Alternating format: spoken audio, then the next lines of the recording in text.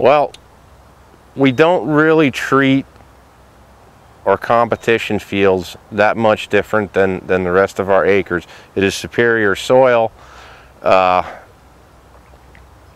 We usually plant populations. We try to match our hybrids with the soil type. We usually stick right around the 33 to 35,000 population range.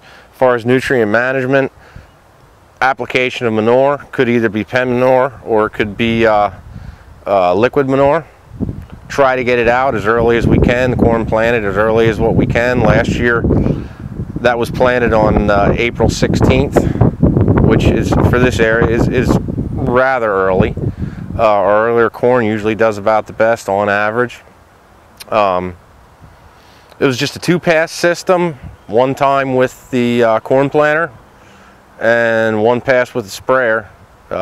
Chemicals were put in nitrogen, 30% solution, and put down 150 pounds.